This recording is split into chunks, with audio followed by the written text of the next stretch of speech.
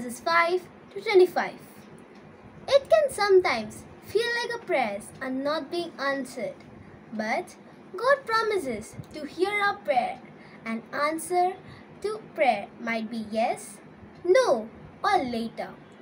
This is how it must have felt for Zechariah and Elizabeth.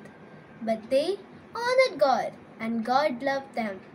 But despite their prayers, they still did not have a child.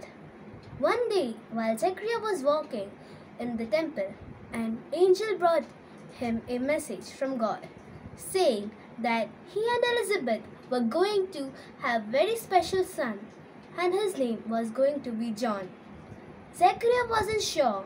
He believed the angel, and so God took away Zechariah's voice as a sign of God's power. Imagine if you had seen an angel who had told you wonderful happy news and you weren't able to tell anyone what had happened. Zechariah was sad to have lost his voice, but he was happy to know that he would have a son chosen by God to do important work. Let us discuss.